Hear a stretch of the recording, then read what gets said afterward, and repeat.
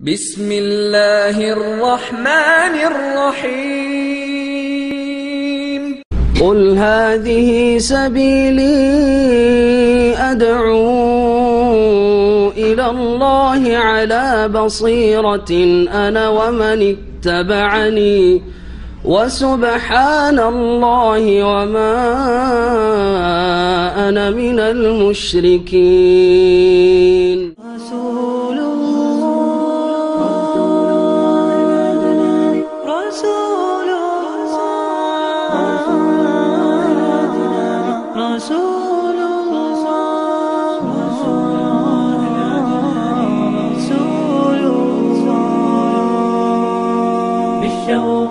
فاضت شافتاه للأمة قد كان مناه أن يلقاهم فأحبته من صدقه وما رآه أن يلقاهم فأحبته من صدقه وما رآه والصحابة يسألون ومن الإخوان السلام عليكم ورحمة الله وبركاته. إن الحمد لله نحمده ونستعينه ونستغفره ونعوذ بالله من شرور أنفسنا ومن سيئات أعمالنا من يهده الله فلا مضل له ومن يضلل فلا هادي له وأشهد أن لا إله إلا الله وحده لا شريك له وأشهد أن محمدا عبده ورسوله صلى الله تعالى عليه وعلى آله وصحبه وسلم تسليما كثيرا. يا أيها الذين آمنوا اتقوا الله حق تقاته ولا تموتن إلا وأنتم مسلمون. يا أيها الناس اتقوا ربكم الذي خلقكم من نفس واحدة وخلق منها زوجها وبث منهما رجالا كثيرا ونساء واتقوا الله الذي تساءلون به والأرحم إن الله كان عليكم رقيبا. يا أيها الذين آمنوا اتقوا الله وقولوا قولا سديدا يصلح لكم أعمالكم ويغفر لكم ذنوبكم ومن يطع الله ورسوله فقد فاز فوزا عظيما. أما بعد فإن خير الحديث كتاب الله وخير الهدي هدي محمد صلى الله عليه وسلم وشر الأمور محدثاتها وكل محدثة بدعة وكل بدعة ضلالة وكل ضلالة في النار. أعوذ بالله من الشيطان الرجيم. فليحذر الذين يخالفون عن أمره أن تصيبهم فتنة أو يصيبهم عذاب أليم. সম্মানিত দিনী ভাতৃমণ্ডলী, আল্লাহ পাক রব্বুল আলমিনের যাবতীয় প্রশংসা, যে আল্লাহ পাক রব্বুল আলমিনের অশেষ রহমতে আমরা আজকে এই আল-মামেরার জামে মসজিদে আল্লাহ এবং তার রাসূল সাল্লাল্লাহু আলাইহি সাল্লামের কথা শোনার জন্য, শোনাবার জন্য, শিখার জন্য, শেখাবার জন্য জমিয়ত হতে পেরেছি, একত্রিত হতে পেরেছি। বলুন আলহামদুলিল্লাহ। আমাদের যেন উদ্দেশ্য সৎ থাকে, ইখলাস থাকে কথা কাজে, নিয়তে যে আমরা আল্লাহ পাকের দ্বীন শিখব, নিজের ফরজ আদায় করব এবং সঠিক আল্লাহ পাকের দ্বীন শিখে সে অনুযায়ী নিজেকে সংশোধন করব, নিজের আকীদার সংশোধন করব, নিজের ইবাদত বন্দেগীকে সুন্দর করব, নিজের আখলাক চরিত্রকে ভালো করব, তার সাথে সাথে তারপরে নিজের পরিবারকে, ছেলে মেয়েদেরকে ভালো করব, তারপরে নিজের আত্মীয় স্বজনদেরকে ভালো মুসলিম বানাবার চেষ্টা করব, নিজের এলাকাবাসীকে, দেশবাসীকে সত্যিকার অর্থে মুসলিম বানাবার চেষ্টা করব, তাদেরকে দ্বীনের দিকে আহ্বান করব। এই হচ্ছে দ্বীন শিখার উদ্দেশ্য। প্রথম নিজের গরজে, আর তারপরে আল্লাহ পাক দায়িত্ব দিয়েছেন যে আপনি যা শিখলেন নিজে আমল করে অন্যকেও শেখান, অন্যকেও পৌঁছান। বাল্লিগু আন্নি ওয়ালাউ আয়া। প্রিয় নবী মুহাম্মদুর রাসূলুল্লাহ সাল্লাল্লাহু আলাইহি ওয়াসাল্লাম বলছেন যে আমার পক্ষ থেকে একটা যদি আয়াতও জানা থাকে, আয়াতের অর্থও জানা থাকে, আয়াতের তাফসীরও জানা থাকে, অথবা আয়াতের অর্থ হচ্ছে এখানে বিধান, ইসলামের কোনো হুকুম আহকাম জানা থাকে, যেটি অন্যরা জানে না, তাহলে তাদের কাছে পৌঁছিয়ে দাও। এ হচ্ছে আমাদের দায়িত্ব। এই উদ্দেশ্যে আমরা এখানে জমা হয়েছি। আল্লাহ পাক যেন আমাদের এই একত্রিত হওয়াকে কবুল করেন, আমাদের প্রত্যেকটি কদমে গুনাহ খাতা মাফ করে দেন। যে ভাই বোনেরা এখানে এসেছেন আর আল্লাহ পাক আমাদের মর্যাদা উঁচা করেন, দুনিয়া আখিরাতে আমাদের বালা মুসিবত এই নেক আমলের ওসিলায় দূর করেন। আল্লাহ পাক আমাদেরকে দিন দুনিয়া ইহকাল পরকালের সার্বিক যেন সুখ দান করেন। সালাত এবং সালাম নাযিল হোক নবী মুহাম্মদুর রাসূলুল্লাহ সাল্লাল্লাহু আলাইহি সাল্লামের উপর, যিনি বিশ্বজাহানের জন্য রহমত, আল্লাহ পাকের দয়া।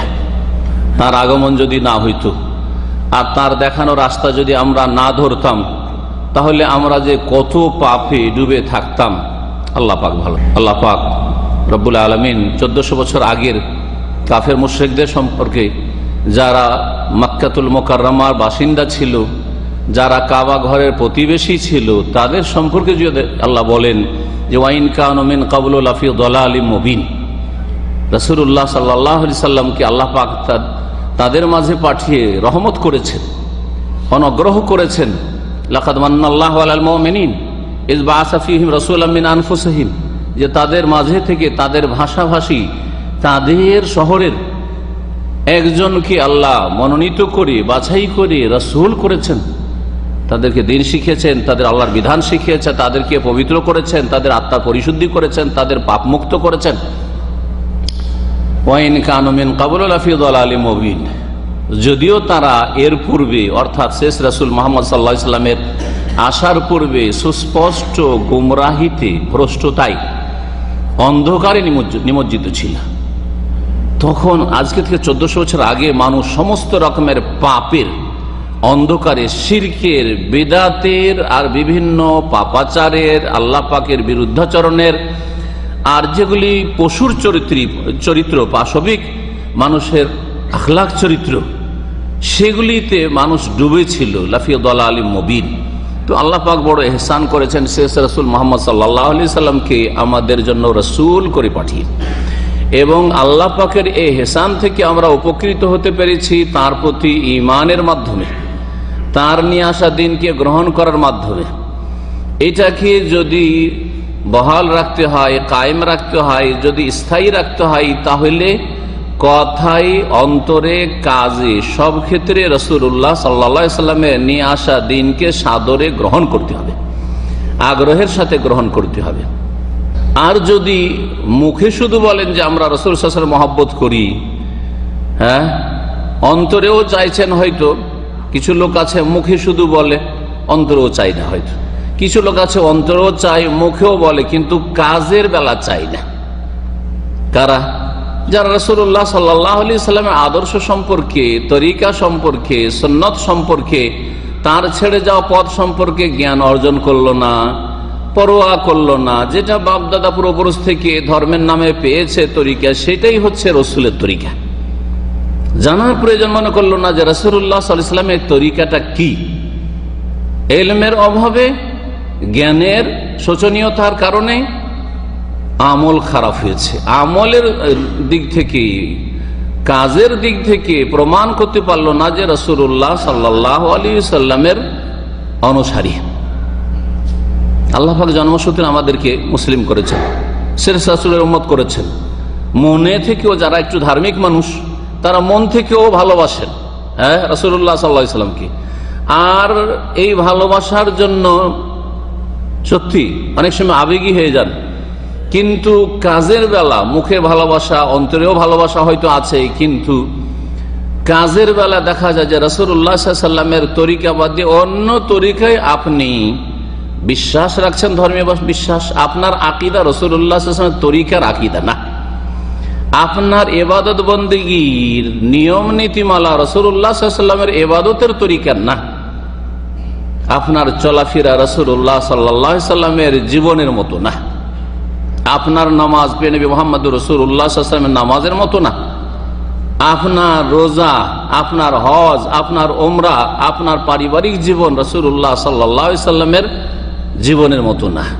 তাহলে অন্তরে হয়তো আমাদের চাহিদা আছে, হ্যাঁ, রাসূলের সাথে মহব্বত আছে এবং চাহিদা আছে যে রাসূলুল্লাহ সাল্লাল্লাহু আলাইহি ওয়াসাল্লামের তরিকায় চলবো। ভুলটা কি মনে করছি যে এটাই হয়তো রাসূলের তরিকা। মুখেও আমরা বলে থাকি, কিন্তু কাজের বেলা করি না। এটা দেখি নাজাত পাওয়া যাবে? যদি কাজে কর্মে রাসূলের তরিকার অনুসারী না হন, তাহলে কি নাজাত পাওয়া যাবে? পাওয়া যাবে না। বরং এতে কি হবে, আপনি ভুল পথে সারা জীবনটা থেকে গেলেন, আর এর কারণে দুনিয়াতেও বিপদ আপদের বালা মুসিবতের সম্মুখীন হবেন, আর আখিরাতে চরম ক্ষতিগ্রস্ত হবেন। রাসূলুল্লাহ সাল্লাল্লাহু আলাইহি ওয়াসাল্লামের আদর্শের নাম হচ্ছে সুন্নাহ। রাসূলের আদর্শের নাম কি? সুন্নাত। সুন্নাত মানে নামাজের সুন্নাত নামাজ নয়, এটা ফিকহের ভাষা। ফিকহাতে কিছু ফরজ নামাজ আছে, কিছু সুন্নাত নামাজ আছে, তাই না? কিছু আমল ফরজ আছে, ওয়াজিব আছে, কিছু সুন্নাত আছে, কিছু মুস্তাহাব আছে, কিছু নফল আছে। এগুলো হচ্ছে ফিকহের মাসলা মাসাইল। আর যখন আকীদার বিষয় আসবে, পুরো ধর্মের বিষয়, দ্বীনের বিষয় আসবে, ইসলামের বিষয় আসবে, তখন রাসূলুল্লাহ সাল্লাল্লাহু আলাইহি ওয়াসাল্লামের আদর্শের নাম হচ্ছে সুন্নাত। নবী সাল্লাল্লাহু আলাইহি ওয়াসাল্লামের জীবনের প্রতিটি ক্ষেত্রে যেটা চলার তরিকা, ইবাদতের তরিকা, বিশ্বাসের তরিকা, সেটা হচ্ছে কি?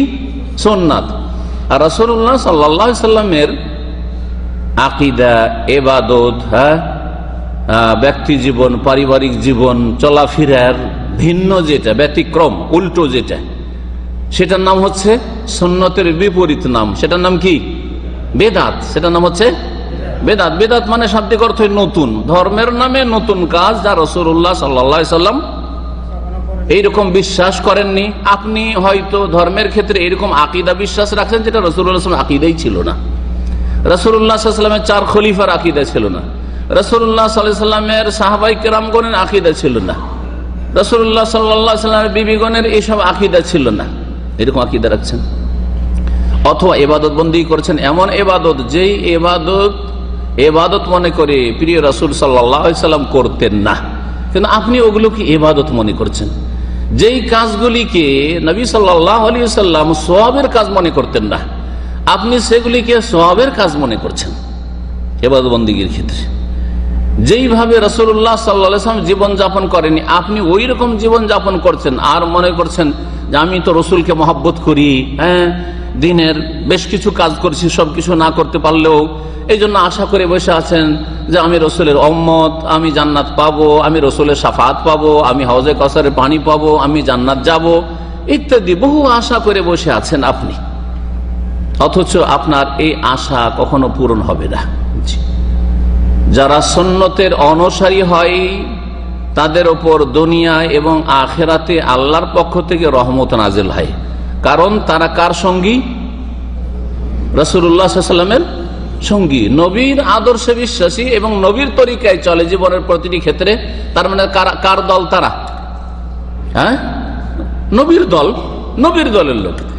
আর যারা রাসূলুল্লাহ সাল্লাল্লাহু আলাইহি ওয়াসাল্লামের সাথে আকীদার ক্ষেত্রে, ইবাদতের ক্ষেত্রে, কর্মের ক্ষেত্রে নেই, তারা যারা বেদাতে লিপ্ত রয়েছে, বেদাতি বিশ্বাস রাখে, বেদাতি ইবাদত বন্দী করে, বেদাতি তরিকায় চলে, বেদাতি তরিকার জিকির আজকার করে, বেদাতি তরিকার দরুদ শরীফ পড়ে কিন্তু বেদাতি তরিকার পড়ে, জিকির পড়ে কিন্তু বেদাতি তরিকার জিকির পড়ে, ওয়াজিফা পড়ে আশা করে যে নেকি পাবো, রোজা রাখে, সব বেদারি করে, রাত জাগে, আল্লাহর সামনে কান্না করে, কিন্তু নবী করিম সাল্লাল্লাহু আলাইহি ওয়াসাল্লামের তরিকাই করে না। তাহলে তারা সুন্নতি কাজ করছে না বেদাতি কাজ করছে? বেদাতি কাজ করছে। তাদের উপর আল্লাহ রাগান্বিত হন। আল্লাহ যখন রাগান্বিত হন তখন দুনিয়াও তাদের খারাপ হয়, আখিরাতও খারাপ হয়। এই বিষয়টি আজকে তুলে ধরতে চাইছি এই জন্য যে এটা হচ্ছে রজব মাস, এটা হচ্ছে রজব মাস। এরপরে কোন মাস? শাবান। শাবানের পরে রমজান। রজব মাসে কিছু মুসলিম সমাজে, বিশেষ করে ভারত, বাংলাদেশ, পাকিস্তানে বেশ কিছু বিদাত হয়ে থাকে। তারপরে আবার শাবান মাস আছে, শাবান মাসেও কিছু বেদাতি কাজ হয়ে থাকে। সেটা রাসূল সাল্লাল্লাহু আলাইহি ওয়াসাল্লামের তরিকা নয়। ওদের অন্তরে রাসূল সাল্লাল্লাহু আলাইহি ওয়াসাল্লাম মহব্বত আছে, মুখেও মহব্বতের দাবি আছে, কিন্তু কাজের বেলা রাসূলুল্লাহ সাল্লাল্লাহু আলাইহি ওয়াসাল্লামের তরিকা মোতাবেক এই মাসগুলি কাটাই না। এই মাসে যেই ইবাদত রাসূলুল্লাহ সাল্লাল্লাহু আলাইহি ওয়াসাল্লাম, সেই ইবাদত না করে অন্য ইবাদত করে রসুলের ভালোবাসা প্রকাশ করার চেষ্টা করে, যার ফলে দুনিয়া আখিরাতে ব্যর্থ হয়। সুন্নত এবং বিদআত সম্পর্কে কোরআনে বহু আয়াত রয়েছে, রাসূলুল্লাহ সাল্লাল্লাহু আলাইহি ওয়াসাল্লামের বহু হাদিস রয়েছে। সুন্নতকে আঁকড়ে ধরার ফজিলত, বিদআতকে পরিত্যাগ করার নির্দেশ এবং বিদআতের যে কুপরিণাম, ভয়াবহতা, বিদাত করলে যে কত গুনাহ হয় মানুষের, এইসব বিভিন্ন বিষয় সম্পর্কে রাসূলুল্লাহ সাল্লাল্লাহু আলাইহি ওয়াসাল্লামের সতর্কবাণী রয়েছে, সাবধান করেছেন। নবী করিম সাল্লাল্লাহু আলাইহি ওয়াসাল্লামের প্রসিদ্ধ খুতবায় কি বলতেন? কুল্লু মুহদাসাতিন বিদআহ। কুল্লু মানে সব, কুল্লু মানে কি? কুল্লু সব, মুহদাসা সব নতুন কাজ। নতুন কাজ মানে দুনিয়ার নতুন কাজ না, এ যান্ত্রিক সভ্যতা নয়। জি, ধর্মের নামে সব নতুন কাজ হচ্ছে বিদআহ। দিনের নামে, ধর্মের নামে যে কোনো নতুন কাজ করেন সেটা হচ্ছে বেদাত। ভাগ নেই যেটা বেদাতে হাসানা, ভালো বেদাত, আর আরেকটা হচ্ছে বেদাতে সাইয়্যা, খারাপ বেদাত। এরকম ভাগ নেই। নবী কি বলছেন? কুল্লু। আপনার কফিল বলছে, হ্যাঁ কিছু দিচ্ছে আপনাকে, তো এতগুলো নেব, দু চারটা নিচ্ছেন হয়তো, তখন বলে কুল্লু কুল্লু মানে কি? সব নিয়ে যা, সব নিয়ে যা, তাই না? হ্যাঁ, তো নবী কারীম বলছেন কুল্লু মুহদাসাতিন বিদআহ। প্রত্যেক নতুন কাজ হচ্ছে ধর্মের নামে, প্রত্যেক নতুন কাজ হচ্ছে কি? বিদআত। আর আপনার হুজুর যদি বলে যে কিছু বিদআত হচ্ছে কি, কিছু নতুন কাজ হচ্ছে বিদআত খারাপ, আর কিছু নতুন কাজ হচ্ছে হাসানা, ভালো, তাহলে নবী করিম সাল্লাল্লাহু আলাইহি ওয়াসাল্লামের খুতবা বিরোধী কথা হলো না? খুতবায় একদিন বলতেন না, যে কোনো আলোচনায় বলতেন, যে কোনো জুমার খুতবায় বলতেন, যে কোনো ঈদের খুতবায় বলতেন, যে কোনো বিবাহের খুতবায় বলতেন। এই হচ্ছে এমন খুতবা। কত বিবাহ হচ্ছে, কত জুমা আসছে, কত ঈদ আসছে, হ্যাঁ, আর কত নবী করিম সাল্লাল্লাহু আলাইহি ওয়াসাল্লাম দিনের আলোচনা করছেন, আমাদের চাইতে অনেক বেশি নিঃসন্দেহে। আর প্রত্যেকটি আলোচনাতে বলছেন কুল্লু মুহদাসাতিন বিদআহ ওয়া কুল্লু বিদআতিন দালালা। আর প্রত্যেক বিদআত কি? দালালা, মানে জান্নাতের রাস্তা হারিয়ে দেওয়া। দালালা মানে হারিয়ে দেওয়া, ভ্রষ্টতা, গুমরাহি। গুম মানে হারিয়ে যাওয়া, তাই না? অমুককে গুম করে দেওয়া হয়েছে বলি না, শব্দটি ফার্সি শব্দ কিন্তু। আর রাহমানের রাস্তা, রাস্তা হারিয়ে ফেলা। তাহলে কুল্লু বিদআতিন দালালা, প্রত্যেক বিদআত হচ্ছে রাস্তা হারিয়ে দেওয়া। কিসের রাস্তা হারাইলেন?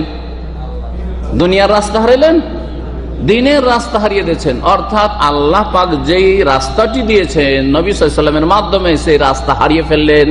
যেই রাস্তার শেষ প্রান্তে, এই রাস্তার উপর থেকে কায়েম থেকে যদি যেতে পারতেন তাহলে শেষখানে জান্নাত ছিল, জান্নাতের রাস্তাটাই হারিয়ে গেল, জান্নাতের রাস্তা হারিয়ে গেল, রাস্তা হারিয়ে দিলেন। ওয়া কুল্লু দালালাতিন, যখন রাস্তা হারিয়ে ফেললেন, প্রত্যেক দালালা, প্রত্যেক গুমরাহি, প্রত্যেক ভ্রষ্টতা হচ্ছে কোনখানে নিয়ে যাবে? জান্নাতে নিয়ে যাবে, জাহান্নামে নিয়ে যাবে। রাস্তা হারিয়ে গেছে, সুতরাং গন্তব্যস্থান, টার্গেট জান্নাতে পৌঁছতে পারছেন না। কোথায় যেতে হবে? কুল্লু দালালাতিন ফিন্নারে, জাহান্নামে যেতে হবে, জাহান্নামের আগুনে যেতে হবে। ভালো করে শুনে রাখেন। তাহলে এক শ্রেণীর হুজুরা ধর্মের নামে গুমরাহ করতে গিয়ে যেগুলো তারা বিদআত করে, সেগুলো বলে ভাই কিছু বিদআতে হাসানা আছে, যদিও নবী সাল্লাল্লাহু আলাইহি ওয়াসাল্লাম করেননি, যদিও সাহাবীরা করেননি, কিন্তু বুজুর্গানে দ্বীন, উলামায়ে কেরাম এগুলোকে পছন্দ করেছেন, এগুলোকে ভালো মনে করেছেন, আর এগুলি হচ্ছে বিদআতে হাসানা। এসব কথা যারা হুজুর মোল্লা যারা বিদআত করে তাদের পাশাপাশি থেকেছে, শুনেছেন তাদের এই ধরনের চমৎকার ভাষা, যেই ভাষা দিয়ে গুমরাহ করে আপনাদেরকে। জি, চিন্তা করেন যে আপনার এইসব মৌলভী সাহেব হুজুরগুলো, হ্যাঁ, আপনাকে বলছে যে বিদআত দুই রকম, কিছু ভালো আছে, ভালোগুলো আমরা করছি, আর যেগুলো ওরা করে না ওগুলো হচ্ছে কি? বিদআতে সাইয়্যা, খারাপ বিদআত। আমরা যেগুলো করি সেগুলি হচ্ছে ভালো। কুল্লু হিজবিন বিমা লাদাইহিম ফারিহুন। আল্লাহ কোরআনে কারিমে যারা ধর্মকে ছিন্ন ভিন্ন করেছে, ধর্মে ফাটল ধরিয়েছে, রাসূলুল্লাহ সাল্লাল্লাহু আলাইহি ওয়াসাল্লাম রাস্তা ছেড়ে দিয়ে অন্য রাস্তা অবলম্বন করেছে, আর বহু দলে ভাগ হয়ে গেছে, তাদের সম্পর্কে বলছেন প্রত্যেক দল তাদের আদর্শ নিয়ে, তাদের মত এবং পথ নিয়ে ফারিহুন, আনন্দিত হয়ে আছে, আমাদেরটাই ঠিক, আমরাই জান্নাতের পথে, ওরা সব পথভ্রষ্ট। কিন্তু এই মৌখিক দাবি কাজে আসবে না। কাজে কোনটা আসবে? আপনাকে তলাশ করতে হবে যে রাসূলুল্লাহ সাল্লাল্লাহু আলাইহি ওয়াসাল্লামের তরিকা কোনটা। কথা আর এই সম্পর্কে লম্বা না করে, আল্লাহ রাব্বুল আলামিন সুন্নতকে আঁকড়ে ধরা আর বিদআত পরিহার করা, এটা যদি করেন তো বললাম যে আল্লাহর রহমত পাবেন আপনি দুনিয়া আখিরাতে। জান্নাতের রাস্তায় আছেন ইনশাআল্লাহ। যেটুকু ইবাদত করবেন ইবাদতের ভিত মজবুত আছে, আল্লাহর কাছে কবুল হচ্ছে।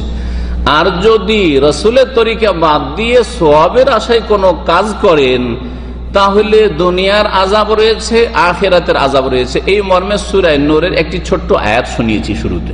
আল্লাহ পাক ইরশাদ করছেন, ফালিয়াহযারিল্লাযীনা ইউখালিফুনা আন আমরিহি, তারা যেন সতর্ক সাবধান হয়ে যায় যারা রাসূলুল্লাহ সাল্লাল্লাহু আলাইহি সাল্লামের আদর্শের বিরোধিতা করে। রাসূলুল্লাহ যে আদর্শের উপর সাহাবায়ে কেরামদেরকে ছেড়ে গেছেন তার বিরুদ্ধে চলে, তার উল্টো পথে চলে, তারা যেন সতর্ক সাবধান হয়ে যায়। আল্লাহ কি করছেন? সাবধান করছেন। ফালিয়াহযার, সাবধান যেন হয়ে যায়। কিসে থেকে? এই অবস্থায় যদি চলো রাসূলের তরিকা বাদ দিয়ে অন্য তরিকায়, আনতুসিবাহুম ফিতনাতুন, তাহলে তাদের উপর কি হবে? যারা চলবে ভুল পথে রাসূলের পথ বাদ দিয়ে, তাদের উপর ফিতনা এসে পড়বে। আও ইউসিবাহুম আযাবুন আলীম, অথবা তাদের উপর মর্মান্তিক আযাব আসবে। দুটো বলেছেন আল্লাহ, হয় ফিতনা আসবে আর না হলে আযাবুন আলীম আসবে। মুফাসসিরিনগণ আর সবচেয়ে বড় মুফাসসির রাসূলুল্লাহ সাল্লাল্লাহু আলাইহি সাল্লাম আর তারপরে সাহাবায়ে কেরামগণ, প্রখ্যাত মুফাসসির সাহাবী আব্দুল্লাহ ইবনে আব্বাস রাদিয়াল্লাহু তাআলা আনহুমা, সাহাবায়ে কেরামদের মধ্যে সবচেয়ে বড় কোরআনের জ্ঞানী, যাকে নবী করিম সাল্লাল্লাহু আলাইহি ওয়াসাল্লাম দোয়া দিয়েছিলেন যে আল্লাহ তাকে কোরআনের জ্ঞান দান করো, কোরআনের তাফসীরের জ্ঞান দান করো। আল্লাহুম্মা আল্লিমহুল কিতাব ওয়া ফাক্কিহু ফিদ্দীন, আল্লাহুম্মা আল্লিমহুত তাওয়িল, কোরআনের তাফসীরের জ্ঞান তাকে দান করো। তিনি বলছেন যে ফিতনা হচ্ছে আযাবুদ দুনিয়া। ফিতনা মানে দুনিয়ার বালা মুসিবত। আজকে মুসলিম বিশ্বে যেসব বালা মুসিবত দেখছেন, হতাহত হচ্ছে, আর হতাহত হওয়া ছাড়া নিজেরা আপোষে, গৃহদ্বন্দ্ব, মুসলিমের বিরুদ্ধে অস্ত্র ধারণ, লড়াই, মারামারি, কাটাকাটি, অথবা কাফেরদেরকে মুসলিমদের উপর চাপিয়ে দেওয়া, এসব আযাব ছাড়া আসমানি আযাব, জমিনি আযাব, পারিবারিক আযাব, মানসিক অশান্তি, স্বামী স্ত্রীতে মিল নেই, স্বামীর আনুগত্য করে না স্ত্রী, আর এইরকম বহু ধরনের আযাব রয়েছে। আর্থিক আযাব, জি, বহু রকমের আযাব রয়েছে। দুনিয়ার আযাবগুলিকে আল্লাহ কোরআনের ভাষা বলছেন এগুলি হচ্ছে ফিতনা। ফিতনা। আর এর চাইতে বড় ফিতনা দুনিয়ার আযাবের মধ্যে দুনিয়াতে সঠিক ধর্ম না পাওয়া। মুসলিম হয়েও আপনি রাসূলুল্লাহ সাল্লাল্লাহু আলাইহি ওয়াসাল্লামের ছেড়ে যাও, ইসলাম পেলেন না, এটা সবচেয়ে বড় ফিতনা। কেন? টাকা পয়সার ক্ষেত্রে যদি ফিতনায় পড়েন, তাহলে টাকাটাই নষ্ট হলো, টাকা হারিয়ে গেল, চুরি হয়ে গেল, ডাকাতি হয়ে গেল, ছিনতাই হয়ে গেল, বা ব্যবসায় লস খেয়ে গেলেন, টাকাটাই না গেল, জানটা তো আছে, ইমানটা তো আছে, ইসলামটা তো আছে। জান চলে গেল, ইসলামের ওপর গেল, ইমানটা তো আছে, জান্নাতের রাস্তাতে মরলেন, তাই না? জি, দিন যদি ঠিক থাকে তাহলে তারপরও জান্নাত, মরে গেলেও জান্নাতের রাস্তাতে ইনশাআল্লাহ মৃত্যু হইল। পারিবারিক সমস্যা হলো, সর্বনাশ, পরিবার গেল, ইমান তো ঠিক আছে, জান্নাত তো ঠিক আছে আমার, কিন্তু দিনের উপর যদি ফিতনা আসে, অর্থাৎ যারা রাসূলের বিরোধিতা করবে তারা সহি দিন পাবে না, তাদের নসিবে সঠিক দিন আসবে না, ভুল ধর্মের উপর সারা জীবনটা থেকে যাবে। এই বালা মুসিবতটা কি বেদাতীদের উপর আসে না? সারা জীবন সওয়াবের কাজ মনে করছে, নবীর বিরোধী ইবাদত বন্দেগী, সারা জীবনে এমন এমন কাজকে সওয়াবের কাজ মনে করছে, জীবনেও নবী সাল্লাল্লাহু আলাইহি ওয়াসাল্লাম কাজগুলি করলেন না। সারা জীবন ধরে নামাজ পড়ছে, ওই নিয়ত পড়ে, জীবনেও একবারও রাসূলুল্লাহ সাল্লাল্লাহু আলাইহি ওয়াসাল্লাম নিয়ত পড়া নামাজ পড়লেন না। সারা জীবন ধরে এই রজব মাসে কিছু ইবাদত বন্দি করছে, জীবনেও রাসূলুল্লাহ সাল্লাল্লাহু আলাইহি ওয়াসাল্লাম করলেন না। সারা জীবন ধরে প্রতি বছর শাবান মাসের শবে বরাত করছে, আর কত যে আশা রাখছে, সারা রাত জেগে শবে বরাত করলাম আর কত যে নেকি পেলাম, জীবনেও রাসূলুল্লাহ সাল্লাল্লাহু আলাইহি ওয়াসাল্লাম করলেন না। তাহলে ধর্মের ক্ষেত্রে ফিতনায় পড়লো না পড়লো না? নবীর বিরোধিতা করে জান্নাত পাওয়া যাবে না নবীর পথে চলে জান্নাত পাওয়া যাবে? নবী করিম সাল্লাল্লাহু আলাইহি ওয়াসাল্লামের পথে চলে জান্নাত পাওয়া যাবে। দুটো আযাব রয়েছে যা রাসূলের তরিকা বাদ দিয়ে চলে। রাসূলের তরিকা বাদ দিয়ে চলে সর্বপ্রথম যারা ধর্মের নামে শিরিক করে, জাতিতে মুসলিম কিন্তু কবর মাজারে সেজদা করে, কবর মাজারে খাসি মোরগ জবাই করে, কবর মাজারে গিয়ে ফরিয়াদ করে, চাদর চড়ায়, মনে করে যে গস কুতুব ওলি আউলিয়াকে আল্লাহ এত ক্ষমতা দিয়ে রেখেছেন যে তারা মরেও মরে না, তারা অনেক শক্তিশালী, অনেক কিছু দিতে পারে। জি, এদের ওপর ফিতনা, ধর্মীয় ফিতনা, চিরকাল জাহান্নামে থাকতে হবে বড় শিরকের অবস্থায় চলে গেলে। যারা বিদাতি কাজকর্ম করে, বিদাতি ধর্মকর্ম করে, তারা ধর্মের ক্ষেত্রে ফিতনায় পড়ে রয়েছে। হ্যাঁ, যারা এই রকমের রাসূলুল্লাহ সাল্লাল্লাহু আলাইহি ওয়াসাল্লামের বিরুদ্ধাচরণ করে, নামাজে ঘাটতি করে, ইবাদতবন্দি ফরজ ওয়াজিবে কমতি করে, হারাম নাজায়েজে ডুবে থেকে, হারাম খেয়ে, তাদের উপর ফিতনা আসে যে অনেক সময় তওবাই নসিব হয় না, ওই গুমরাহির উপর মরে গেল, তওবাই নসিব হইল না। তাহলে যতই দুনিয়ার ক্ষেত্রে কিছুদিন বাঁচলেন, সুখে থাকেন, শেষ পরিণাম জান্নাত না জাহান্নাম? কি জন্য? রসুলের নাফরমানি করার জন্য, রাসূলুল্লাহ সাল্লাল্লাহু আলাইহি ওয়াসাল্লামের পথে না চলার কারণে। রাসূলুল্লাহ সাল্লাল্লাহু আলাইহি ওয়াসাল্লাম 5 ওয়াক্ত নামাজ পড়লে মন ঠান্ডা হইতো, আপনার ফজরে ঘুমাইলে মন ঠান্ডা হয়। হ্যাঁ, রাসূলুল্লাহ সাল্লাল্লাহু আলাইহি ওয়াসাল্লামের কাছে কোনো কিছু আসলে ওহীর অপেক্ষা করতেন, মানে আল্লাহ যা বলবেন তাই করব, ঠিক না? আর আমি একজন মুসলিম হিসাবে, আপনি একজন মুসলিম হিসাবে কি তাহলে করণীয়? যে আল্লাহ যা বলবেন এবং তারপরে রাসূলুল্লাহ সাল্লাল্লাহু আলাইহি ওয়াসাল্লাম যা বলেছেন, যা করেছেন তাই করব, এটা না হওয়া উচিত ছিল। কিন্তু আপনি রজব মাসের ইবাদতবন্দি করতে গিয়ে একটু দেখার প্রয়োজন মনে করলেন না যে রাসূলুল্লাহ এই ইবাদতগুলি করেছেন না করেননি। এটা হচ্ছে দেখার বিষয়। আল্লাহ পাক ওই সব লোককে ক্ষতিগ্রস্ত বলেছেন সবচেয়ে বেশি। আমল করে, ডিউটি করে, কাজ করে সবচেয়ে বেশি ক্ষতিগ্রস্ত যারা ভুল পথে আমল করে, নামাজ পড়ে রসুলের তরিকা বাদ দিয়ে ভুল তরিকায়, জিকির করে ভুল তরিকায়, ওজিফা করে ভুল তরিকায়, হ্যাঁ, খতমে ইউনুস করে, খতমে খাজগান করে, দুরুদে তাজ পড়ে, দুরুদে তোনাজ্জিনা পড়ে, দুরুদে মাহি পড়ে, অথচ নবী করিম সাল্লাল্লাহু আলাইহি ওয়াসাল্লাম কিছুই করলেন না। রজব মাসে বেশ কিছু আমল করে সওয়াবের আশায়, শাবান মাসে বেশ কিছু আমল করে সওয়াবের আশায়, অথচ রাসূলুল্লাহ সাল্লাল্লাহু আলাইহি ওয়াসাল্লাম করলেন না। ওদেরকে সবচেয়ে বেশি ক্ষতিগ্রস্ত বলেছেন। আল্লাহ পাক রব্বুল আলামিন সূরা কাহফের শেষ রুকুর একটি আয়াতে ইরশাদ করেছেন, দুটি আয়াত পাশাপাশি রয়েছে, কুল হাল নুনাব্বিউকুম বিল আখসারিনা আমালা, হে নবী বলে দাও তুমি তোমার উম্মতকে, তোমাদেরকে জানিয়ে দেব নাকি বিল আখসারিনা আমালা, ওই সব লোকদের সম্পর্কে যারা আমলের ক্ষেত্রে বেশি ক্ষতিগ্রস্ত। শুধু ক্ষতিগ্রস্ত না, আমল করেও বিল আখসারিন, বেশি ক্ষতিগ্রস্ত। আল্লাহ বলছেন, তারপরের আয়াতে বলছেন যে, বলে দিচ্ছি শোনো, আল্লাযীনা দাল্লা সায়ুহুম ফিল হায়াতিদ দুনিয়া, ওই সব লোকেরা আমল করেও, মেহনত করেও, ইবাদতবন্দি করেও ক্ষতিগ্রস্ত যারা আল্লাযীনা দাল্লা সায়ুহুম, যাদের মেহনত ভুল পথে হয়েছে। রসুলের পথ হচ্ছে ভুল পথ না ঠিক পথ? রসুলের পথে তার মেহনত হয়নি। দাল্লা সায়ুহুম, তাদের মেহনত হয়েছে ভুল পথে। ফিল হায়াতিদ দুনিয়া, কর্মজগতে, এই পার্থিব জগতে। ওয়াহুম ইয়াহসাবুন আন্নাহুম ইউহসিনুনা সুনআ, কিন্তু তাদের ধারণা যে খুব ভালোই কাজ করে এসেছি, অনেক ইবাদত করেছি। আরে সবে কদর তো করেছি, সবে বরাতও করেছি, আর শবে বরাত তো করেছি, সবে মেরাজও করেছি, সারা রাত জেগেছি। জি, ওয়াহুম ইয়াহসাবুনা আন্নাহুম ইউহসিনুনা সুনআ, তাদের ধারণা যে অনেক ভালো কাজ করে এসেছি। এরা আমলের ক্ষেত্রে বেশি ক্ষতিগ্রস্ত যদি এইসব আমলের পিছনে রাসূলুল্লাহ সাল্লাল্লাহু আলাইহি ওয়াসাল্লামের আদর্শ না থাকে, রাসূলুল্লাহ সাল্লাল্লাহু আলাইহি ওয়াসাল্লাম যদি তার সামনে নমুনা হিসাবে না থাকে, নবী করিম সাল্লাল্লাহু আলাইহি ওয়াসাল্লামের যদি স্ট্যাম্প তার কাজের উপর না থাকে। জালিয়াতি বুঝেন তো না? বুঝেন না? জালিয়াতি করা বুঝেন না? আপনার কোম্পানির লেটার প্যাড একটা পেয়ে গেছেন, কিন্তু স্ট্যাম্প পাচ্ছেন না, তাই না? স্ট্যাম্প পাচ্ছেন না, আর সাইন ও মুদিরের পাচ্ছেন না, বা কফিলের পাচ্ছেন না।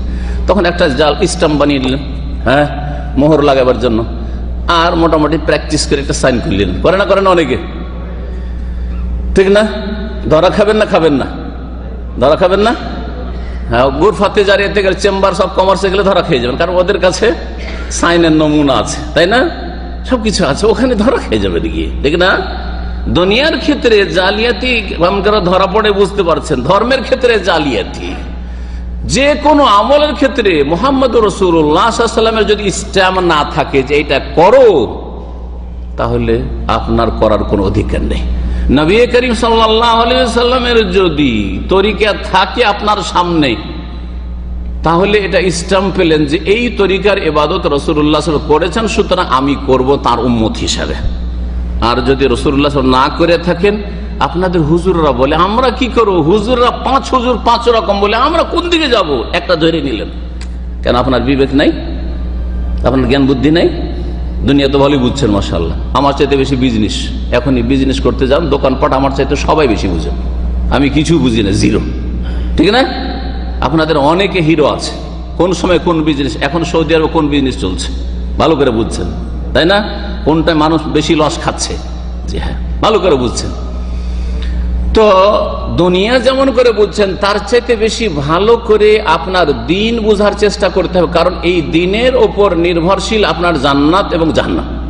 আপনার দিন ঠিক, জান্নাত ঠিক আছে, আর দিন যদি ভুল হয়ে যায় তাহলে জাহান্নামে যেতে হবে। সুতরাং আপনাকে এই ক্ষেত্রে আরো বেশি সজাগ হইতে হবে, ভালো করে মনে রাখেন। এই রজব মাস সম্পর্কে কয়েকটি কথা বলি। রজব মাসের কয়েকদিন চলে গেল, তাই না? কয় তারিখ আজকে? জি 11 তারিখ। রজব মাসে সম্পর্কে একটি হাদিস আছে, একটা দোয়া আছে। দোয়াটি আমরাও এক সময় বলতাম, কিন্তু দোয়াটির সনদের দিক থেকে, সূত্রের দিক থেকে দুর্বল, জয়ীফ। আল্লাহ বারিক লানা ফি রাজাব ওয়া শাবান ওয়া বাল্লিগনা রমাদান। অনেক আরব মসজিদের ইমামগুলো এই রজব মাসে এশা পরে বা আসর পরে কিছু কালিমা বলতে গিয়ে এই দোয়াটা বলে। দোয়া যদি এমনি বলেন, আমি বাংলায় দোয়া করছি, অসুবিধা আছে? হাদিসের দোয়া হইতে হবে, কোনো অসুবিধা নেই। কিন্তু যদি মনে রাসূলুল্লাহ সাল্লাল্লাহু আলাইহি ওয়াসাল্লামের দোয়া না, তাহলে সহিহ সূত্রে প্রমাণিত হইতে হবে। সুতরাং এই দোয়া জয়ীফ, দুর্বল। কি দোয়ার অর্থ? আল্লাহুম্মা বারিক লানা ফি রাজাব ওয়া শাবান, আল্লাহ আমাদের রজব এবং শাবানে বরকত দাও, ওয়া বাল্লিগনা রমাদান, আর রমজানে আমাদেরকে সহি সালামতে পৌঁছে দাও, যাতে করে রমজানের সিয়াম, কিয়াম, রোজা, তারাবি ইবাদত বন্দি করতে পারি। হ্যাঁ, এই দোয়াটি জয়ীফ। সুতরাং এই দোয়াকে রাসূলের সুন্নত মনে করে করবেন না। যদি এমনি করেন, আল্লাহ মাত্র আর কয়েকদিন আছে রমজান আসতে, আল্লাহ তার আগে আমার হায়াত শেষ করে দিও না, আল্লাহ আমার হায়াতে বরকত দাও, আমাকে সুস্থ রাখো, আর সহি সালামতে রমজান পৌঁছে দাও, এইরকম যদি দোয়া করেন অসুবিধা আছে? আরবিতে করলে অসুবিধা নেই, আর বাংলায় করলে অসুবিধা নেই, আর যে কোনো ভাষায় যে ভাষা জানে সে ভাষায় করলে অসুবিধা নেই, ঠিক কিনা? কিন্তু দোয়ায় মাসুরা অর্থাৎ রাসূলুল্লাহ সাল্লাল্লাহু আলাইহি ওয়াসাল্লামের বর্ণিত দোয়া হিসাবে আপনি এটা করবেন না, কারণ এটা সনদ সহিহ নাই। 2 নম্বর কথা, রজব মাসের প্রথম যে শুক্রবারের রাত হয়, মানে বৃহস্পতির দিন গিয়ে যে রাত হয়, এই রাতে একটি বিদাতি নামাজ এক শ্রেণীর লোকেরা পড়ে, যেই নামাজটিকে সলাতুর রাগায়েব বলে। রাগায়েব মানে আল্লাহর দিকে আগ্রহী হওয়ার নামাজ, আল্লাহ অভিমুখী হওয়ার নামাজ, আল্লাহর দিকে ধাবিত হওয়ার নামাজ। হ্যাঁ, ওর খাস তরিকা বয়ান করা হয়েছে।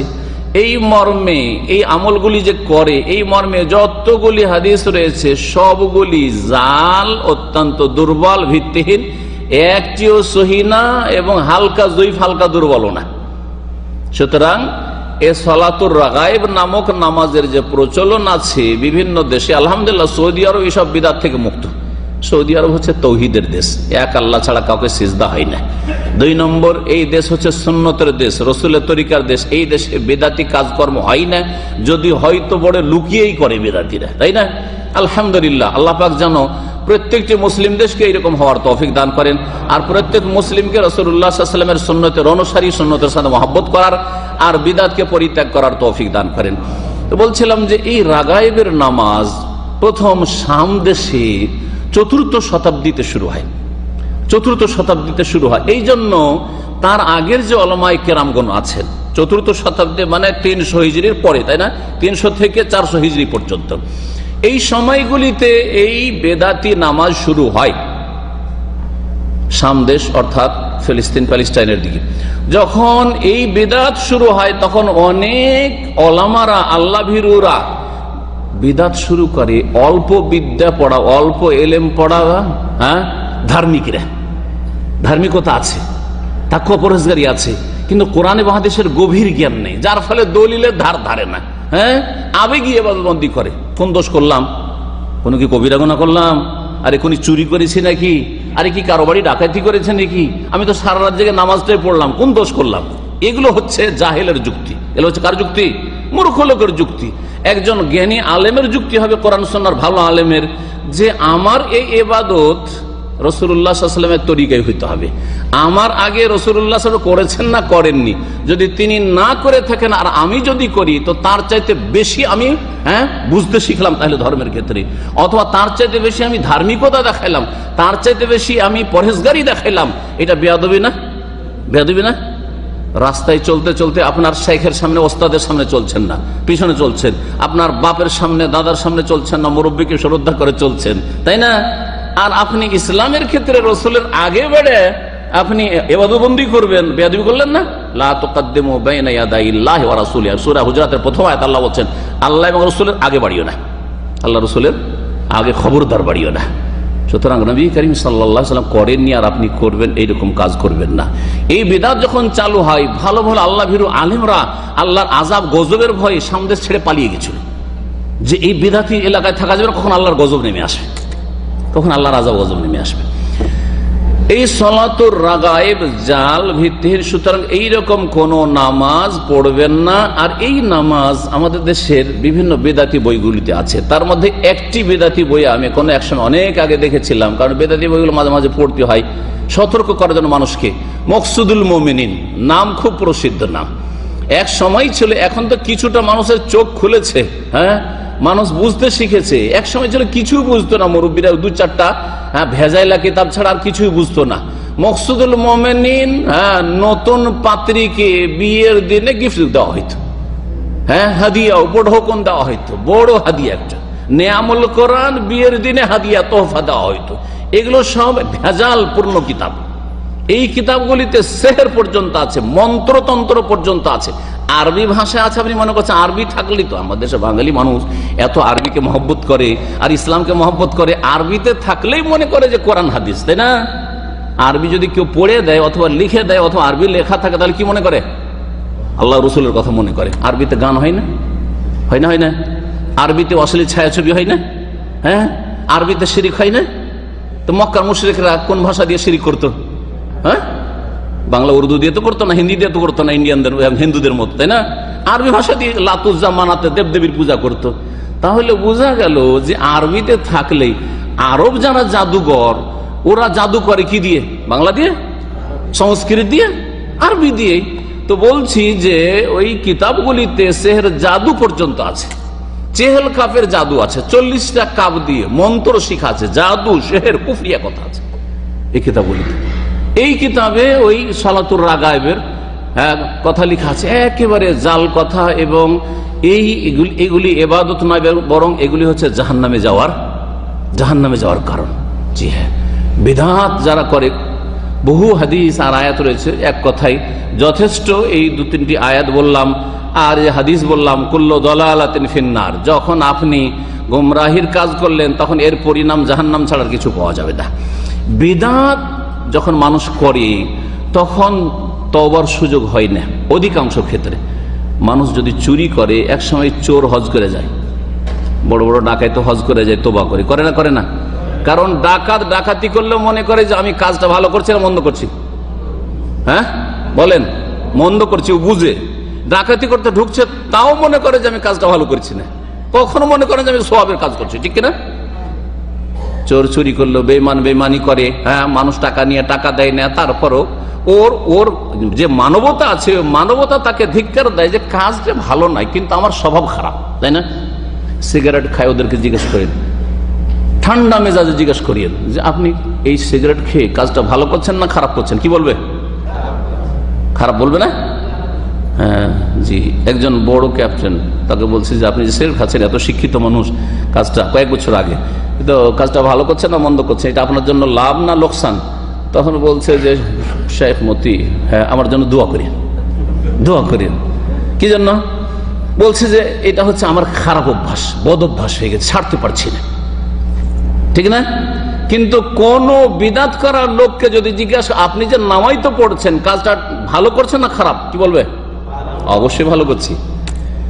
এই যে সারা রাত ধরে আপনি সালাতুর রাগায়েবের নামাজ পড়ছেন, কাজটা ভালো করছেন না মন্দ করছেন? কি জবাব দিবে? এই যে ঈদে মিলাদুন নবী করছেন, কাজটা ভালো করছেন না মন্দ করছেন? কি জবাব দেবে? ভালো। যে বলছে যে ভালো কাজ করছি মানে আমি জান্নাতের রাস্তায় আছি, ঠিক না? তো জান্নাতের রাস্তায় আছি আর এই বাধা দিতে আসছি, এর কথা কেন শুনবো? শুনবেই না। তাহলে যখন শুনবে না, তখন কি করবে? তোবা করবে? হ্যাঁ, ও তো বুঝতে পারে যে আমি ভুল করছি। বেদাতি কখন একমাত্র তবা করে? যখন বুঝতে পারে যে আমার রুটটাই ভুল আছে, এটা রুট না ইসলামের, হ্যাঁ উল্টো রুটে আমি চলছি। যতক্ষণ না বুঝতে পারবে ততক্ষণ পর্যন্ত তওবা বেদাতি করবে না। বেদাতি শিরকি ধর্ম যারা পালন করে, পক্ষান্তরে চুরি, ডাকাতি, বেঈমানি, বেনামাজি এরকম যারাই আছে, বেনামাজিও বুঝে যে আমি কাজটা ভালো করছি না নামাজের সময় বসে থেকে শুয়ে থেকে, তাই না? সুতরাং ও জানছে যে আমার রুটটাই ভুল। ও শুরু থেকেই জানছে, প্রথম দিন থেকে জানছে পাপের, যে এটা পাপের কাজ, নেকির কাজ, সওয়াবের কাজ নয়। এই জন্য অধিকাংশই শিরিককারীরা, বিদাতকারীরা আল্লাহর পক্ষ থেকে তওবার সুযোগ পায় না, তৌফিক পায় না। আর যারা চুরি করে, ডাকাতি করে, বেনামাজি, মেলা রোজা ছেড়েছে, তারা নিজেকে ধিক্কার দিয়ে ফিরে আসার চান্সটা বেশি আছে, ফিরে আসার চান্সটা বেশি আছে। সুতরাং এইরকম কোনো বেদাতি নামাজ পড়বেন না, এইরকম নামাজ শরীয়তে নেই। সালাতুর রাগায় বলে রজব মাসে এইসব কাজ করবেন না। 2 নম্বর যে বেদাতি করে সেটা হচ্ছে রজব মাসে বেশি বেশি উমরা করা। আজকাল মক্কায় গেলে দেখবেন খুব ভিড়। আমি রজব মাসে আগে মাঝে মধ্যে অনিচ্ছাকৃত এই সময়টা পেলাম, সুযোগ, চলে গেলাম উমরা করতে। যেই দিন থেকে জানতে পেরেছি যে গিয়ে দেখি রজব মাসে এত ভিড় কেন, তার আগের মাসেও ভিড় নেই, শাবান মাসেও অত ভিড় নেই, কিন্তু এই রজব মাসে কেন এত ভিড়? ইন্দোনেশিয়ানদের ভিড়, মালয়েশিয়ানদের ভিড়, কারণ ওই দেশও বিদাতি আছে, এসব বিদাত করেওয়ালা। আশেপাশে যে আরব দেশ আছে ওতে কিছু আরব বিদাতিরা আছে, হ্যাঁ মিশরীদের ভিড় দেখি রজব মাসে। তখন থেকে এই রজব মাসে উমরা যাওয়া বাদ দিয়েছি ভিড় থেকে বাঁচার জন্য। আর এই বিদাতিদের পাশাপাশি উমরা করার চাইতে যতটা বাঁচতে পারি বিদাতি সংসর্গ থেকে আর বিদাতের পাশ থেকে দূরে থাকা, যার ফলে রজব মাসে ইচ্ছা করে আর যাই না। যদি কখনো এরকম না হয়ে যায় যে প্রোগ্রাম আছে সেদিকে, না হলে রজব মাসে মোটে যায় না, তার আগের মাসে যায়, আর না হলে তার পরের মাসে যায়। বুঝতে পারছেন? এই বিদাতিরা এই রজব মাসে বেশি বেশি উমরা করে, অথচ মা আয়েশা রাদিয়াল্লাহু তাআলা আনহা, সহিহ বুখারীতে হাদিস রয়েছে যে রাসূলুল্লাহ সাল্লাল্লাহু আলাইহি ওয়াসাল্লাম 4টি উমরা করেছেন, তার একটিও রজবে নয়। জিলকাদ মাসে করেছেন আর জিলহজ মাসে করেছেন, 4টি উমরা করেছেন রাসূলুল্লাহ সাল্লাল্লাহু আলাইহি ওয়াসাল্লাম। আর ইসলামের জীবনে, এখন ইসলাম আসার পূর্বে কি করেছেন না করেছেন সেটা আমাদের জন্য শরীয়ত দলিল। আগেও হজ উমরা ছিল, হতে পারে সেগুলো করেছেন, কিন্তু 40 বছর পরে নবী হওয়ার পরে রাসূলুল্লাহ 4টি উমরা করেছেন। তার সিরাত জীবনী পড়লেও দেখা যাবে, হাদিসেও দেখা যাবে। আর একটিও উমরা রজবে ছিল না। রজবের উমরার কোনো ফজিলত নেই, বরং রমজান মাসে উমরা করলে ফজিলত আছে। জানা আছে রমজান মাসে উমরা করলে কি হবে? এক হজের সওয়াব পাওয়া যাবে। রাসূলুল্লাহ বলছেন আও হাজ্জাতান মাই, রাসূলুল্লাহ সাল্লাল্লাহু আলাইহি ওয়াসাল্লামের সাথে এক হজ করার সওয়াব পাওয়া যাবে। তো রমজান মাসে চেষ্টা করি, রজব মাসে এইরকম উমরার চেষ্টা করবেন না, কারণ এটা বিদাতি উমরা। তবে ছুটি পেলেন, ধরেন আপনি এই নিয়তে গেলেন না যে রজব মাসে বেশি সওয়াবের আশায় যাচ্ছি, ছুটি আপনি উমরার জন্য পেলেন কোম্পানি থেকে রজব মাসে, অসুবিধা নেই, আপনি উমরা করে আসেন, যান উমরা করেন, কিন্তু এই নিয়ত নিয়ে যাবেন না যে রজব মাসে বেশি সওয়াবের আশায় যাচ্ছি, না হলে বেদাত হবে। 3 নম্বর যে বড় বেদাতটি, যেই বেদাতটি ভারত বাংলাদেশে সবচেয়ে বেশি পালিত হয়, সেটা হচ্ছে 27শে রজবের রাতকে মনে করা হয় যে এটা হচ্ছে মেরাজের রাত। এর নাম কি? শবে মেরাজ। সব মানে রাত, শবে মেরাজ, মেরাজের রাত। অথচ নবী করিম সাল্লাল্লাহু আলাইহি ওয়াসাল্লাম মেরাজ কোন তারিখে হয়েছে এই মর্মে অনেকগুলি উক্তি আছে, 6-7টি উক্তি আছে। তার মধ্যে একটি উক্তি হচ্ছে যে এই রজব মাসে, বাকি অন্য মাসে, কেউ বলছে রমজানে, কেউ বলছে অন্য মাসে, কেউ বলছে অন্য মাসে। বলেন এতগুলি মতামত কেন হইল? নবী সাল্লাল্লাহু আলাইহি ওয়াসাল্লাম যদি এর গুরুত্ব রাখতেন যে শবে মেরাজ করতে হবে, তাহলে সাহাবারা দিনটা মনে রাখতেন না রাখতেন না? আমাদের ঈদ উল ফিতর মনে সবার নাই। ঈদ উল ফিতর কত তারিখে হয়? 1 শাওয়াল, জানা আছে না? ঈদ উল আজহা, কোরবানির ঈদ কোন তারিখে হয়? 10ই জিলহজ। সবার জানা আছে কিনা? কারণ এই দিন আমাদের কিছু করতে হবে। আমাদের চাইতে বেশি আগ্রহী ছিলেন রাসূলুল্লাহ সাহাবায়ে কেরামরা। যদি শবে মেরাজে রাত জেগে ইবাদত করতে হয়, নফল পড়তে হয়, আল্লাহকে ডাকতে হয়, মসজিদে জমা হইতে হয়, এটা ইসলাম হইতো, তো সাহাবায়ে কেরামরা কি মনে রাখতেন না তারিখটা? অবশ্যই মনে রাখতেন। যখন তারা মনেও রাখেননি, তার মানে তারা কোনো আমলও করেননি, এইরকম সব বেদারিও করেননি, রাত জাগরণও করেননি, কোনো নফল ইবাদত বন্দিও করেননি। সুতরাং 1 নম্বর কথা, এই 27শে রজবকে শবে মেরাজ, মেরাজের রাত বলে ধরে নেওয়া একটা বেদাতি ধারণা, বেদাতি বিশ্বাস। এই তারিখে মেরাজ হয়েছে নিশ্চিত বলা যাবে না, অন্য কোনো তারিখে হইতে পারে। যেই দিনে মেরাজ হোক না কেন, মেরাজ কোন তারিখে হইল এটা বড় কথা নয়, ঠিক না? যেমন আপনার জন্ম কোন তারিখে হলো এটা বড় কথা কি, আপনার বাপের জন্ম কোন তারিখে এটা বড় কথা, না আপনার বাপের জন্য দোয়া করার নেকি পৌঁছানো বড় কথা? বলেন। আপনি আপনার বাপের জন্ম তারিখ মৃত্যু তারিখ মনে রেখেছেন, কিন্তু জীবনও রাব্বির হামহুমা কামা রাব্বায়ানি সাগীরা করেন না, জীবনও একটা হজমরা বাপের নামে করলেন না, জীবনও সাদকা খেরাত করলেন না, তো লাভ কি? তারিখ জেনে লাভ আছে? কোনো লাভ নেই। মেরাজের রাত আপনি মনে করলেন যে 27শে রজব, কিন্তু আপনি মেরাজের সবচেয়ে বড় আল্লাহর হাদিয়া ফরজ, সেটা হচ্ছে কি? আল্লাহ কি দিয়েছেন মেরাজের রাতে? সালাত, 5 ওয়াক্ত নামাজ, তাই না? কোথায় ফরজ হয়েছে? 7 আসমানের ওপর আল্লাহ পাক রব্বুল নবীকে ডেকে সেখানে 5 ওয়াক্ত নামাজ ফরজ করছেন, আর আপনি 5 ওয়াক্ত নামাজ পড়ছেন না, আর মেরাজের তারিখ নিয়ে শবে মেরাজ কখন নিয়ে আপনি বসে আছেন, এতে কোনো লাভ হবে? কোনো লাভ হবে না। আপনার উচিত ছিল যে এই 5 ওয়াক্ত নামাজের পুরোপুরি হেফাজত করা, যেই তোহফা, যেই হাদিয়া গিফট রাসূলুল্লাহ সাল্লাল্লাহু আলাইহি ওয়াসাল্লাম 7 আসমানের ওপর থেকে আমাদের দুনিয়া আখিরাতের কল্যাণের জন্য নিয়ে এসেছেন। সুতরাং শবে মেরাজ বলে এই রাতকে মনে করা এটাও বেদাতি ধারণা, আর এই রাতে নফল পড়া, রাত জাগরণ করা, জমা হওয়া, আর ভালো খাওয়া দাওয়া, ধুমধাম করা, আর লাইটিং করা, আর দেশে ছুটি করা, স্কুল কলেজ মাদ্রাসা ছুটি করা, সবগুলি বেদাতি কাজ। সুতরাং এই সমস্ত থেকে যে যতটা পারছেন বেঁচে থাকবেন। আপনি দেশের মাদ্রাসা স্কুল ছুটি করে দিয়েছে সরকার, ওইটা বন্ধ করতে পারবেন না, সরকার ওটা পারবে, সরকারের জন্য ওইটা ফরজ। যে বেদাতি দিনে কেন সৌদি আরবে কেন 27শে রজবের দিনে মাদ্রাসা স্কুল বন্ধ হয় না? হচ্ছে কি? হচ্ছে না, কারণ সুন্নতের দেশ, হ্যাঁ হাদিসের দেশ, এই দেশ নবীর তরিকার দেশ, যার ফলে সেটা হয় না। তারা আরবি ভাষা বুঝে, তাদের মাতৃভাষায় কোরআন হাদিস আছে। যদি হাদিস থাকতো যে এই তারিখে মেরাজ হয়েছে আর ছুটি করতে হবে, এটাও শরীয়তে আছে, তারা ছুটি করতেন না? ঈদুল আজহাতে দিয়ে দিয়েছেন 1 সপ্তাহ 10 দিন ছুটি, ঈদুল ফিতরে দিয়ে দিয়েছেন ছুটি, রমজান মাসও অনেক সময় ছুটি দিচ্ছেন, বড় দিন যখন গরম হচ্ছে, কষ্টের দিন হচ্ছে। এখন কয়েক বছর থেকে রমজান মাসে মাদ্রাসা স্কুল কলেজ ইউনিভার্সিটি ছুটি সৌদি আরবে। আরে একটা দিন ছুটি দিতে পারবেন না, যদি সওয়াবের কাজ হইতো, কেন সৌদি আরবে দেয় না? সুন্নত আছে এখানে, সেই জন্য, এখানে বিদআত নাই সেই জন্য। সুতরাং ছুটি বন্ধ করা, এই বেদাতি ছুটি বন্ধ করা, এটা সরকারের কাজ। আর আপনার কাজ হচ্ছে যে এই দিন আমি কাজকর্ম বন্ধ করব না, এই রাতে আমি খাস কোনো নফল পড়বো না। আপনার কাজ হচ্ছে 5 ওয়াক্ত ফরজ নামাজ আদায় করা। আর যদি নফল ইবাদত করতে হয়, প্রত্যেক রাতে উঠে 11 রাকাত আপনি বেতর সহ তাহাজ্জুদ পড়ার চেষ্টা করেন। 11 না পারেন 9 পড়েন, 7 পড়েন, আর কিছুই না পারেন 2 রাকাত নামাজ পড়ে আল্লাহকে ডাকেন। আপনি একটু সিজদায় পড়ে একটু আল্লাহ পাক রব্বুল আলামিনের সাথে অন্ধকারে যোগাযোগ রাখেন, নির্জনে আল্লাহর সাথে সুসম্পর্ক কায়েম করেন। এগুলি হচ্ছে আপনার কাজ। এই সমস্ত রকমের বিদআত থেকে বেঁচে থাকবেন। এছাড়াও যদি কোনো বিদআত কোনো অঞ্চলে থাকে, আমার হয়তো জানা নেই, এমন কোন ইসলামে কাজকর্ম আমল সওয়াবের কাজ নেই যেটা রজব মাসে করতে হবে এক্সট্রা। যা অন্য মাসে আছে, তাহাজ্জুদ আছে, এই মাসে ওই রকমই তাহাজ্জুদ আছে, শাবান মাসে ওই রকমই, শবে বরাত বলে কিছু নেই, যা অন্য মাসে আছে এই মাসেও আছে। একমাত্র ইসলামে যেটা আছে, ইন্না আনজালনাহু ফি লাইলাতিল কদরি, কোরআন আল্লাহ নাযিল করেছেন কোন রাতে? কদরের রাতে। কদর রাত কখন? রমজান মাসের শেষ 10 দিনের বেজোড় রাতগুলিতে, 21, 23, 25, 27, 29, ওগুলোতে ইবাদতবন্দি করবেন। কথা লম্বা হয়ে যাচ্ছে, আর লম্বা না করে এখানে আলোচনা শেষ করছি। আল্লাহ পাক যেন সমস্ত রকমের বিদআত থেকে বেঁচে থাকার তৌফিক দান করেন, সুন্নতকে মজবুত করে ধরে রাখার তৌফিক দান করেন, রসুলের তরিকায় চলার যেন তৌফিক দান করেন, রাসূলুল্লাহ সাল্লাল্লাহু আলাইহি ওয়াসাল্লামের সাথে দুনিয়ায় থাকার আল্লাহ পাক তৌফিক দান করেন, রাসূলুল্লাহ সাল্লাল্লাহু আলাইহি ওয়াসাল্লামের তরিকার উপর আমাদেরকে আল্লাহ মওত যেন দান করেন, রাসূলুল্লাহ সাল্লাল্লাহু আলাইহি ওয়াসাল্লামের সাথে আমাদের যেন হাসর করেন, রাসূলুল্লাহ সাল্লাল্লাহু আলাইহি ওয়াসাল্লামের সাথে যেন তার শাফাআত নসিব করেন আমাদের, রাসূলুল্লাহ সাল্লাল্লাহু আলাইহি ওয়াসাল্লামের সাথে আমাদের হাউজে কাউসারে পৌঁছার আল্লাহ পাক তৌফিক দান করেন। যারা বিদআত করবে তাদেরকে রাসূলুল্লাহ সাল্লাল্লাহু আলাইহি ওয়াসাল্লামের হাউজে কাউসার থেকে তাড়িয়ে দেওয়া হবে। সহিহ বুখারী, সহিহ মুসলিমের হাদিস আছে। আল্লাহ পাক যেন এরকম বদনসিব না করেন, হতভাগা না করেন। আল্লাহ পাক আমাদের দিন দুনিয়ার যেন কল্যাণ করেন।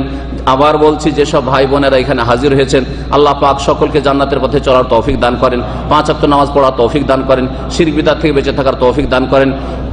এই অঞ্চলের আমামেরা এলাকা থেকে অথবা অন্য কোনো এলাকা থেকে যেসব নতুন ভাইরা এসেছেন, তাদেরকে বিশেষ করে আমি অভিনন্দন জানাচ্ছি, বরং তার চাইতে বেশি তাদের শুকরিয়া আদায় করছি এবং তাদের জন্য দোয়া করছি। আল্লাহ পাক যেন আরও দিনের ক্ষেত্রে এগিয়ে আসার তৌফিক দান করেন। কোরআন এবং হাদিস, আল্লাহ এবং রাসূলের কথা শিখেন, যার কাছ থেকে শিখেন। জরুরি নয় যে আমাদের কাছ থেকে শিখতে হবে, জরুরি নয় যে আমাদের সেন্টার থেকে শিখতে হবে। আপনাকে যেখানে ভালো লাগছে সেখান থেকে শিখেন, কিন্তু শিখেন। আপনার শিক্ষা ফরজ, এলেম ফরজ, আমল করা ফরজ, এবং সেই দিকে মানুষকে ডাকা ফরজ। আল্লাহ পাক যেন দিনের উপর চলার তৌফিক দান করেন, দিনের উপর অটল থাকার তৌফিক দান করেন। আল্লাহ পাক আমাদেরকে সকলকে জান্নাতুল ফিরদৌস যেন দান করেন। ওয়া সাল্লাল্লাহু ওয়া সাল্লামা নবিয়ানা মুহাম্মদ ওয়া আলা আলিহি ওয়া সাহবিহি فاضت شافتاه للأمة قد كان منى أن يلقاهم فأحبته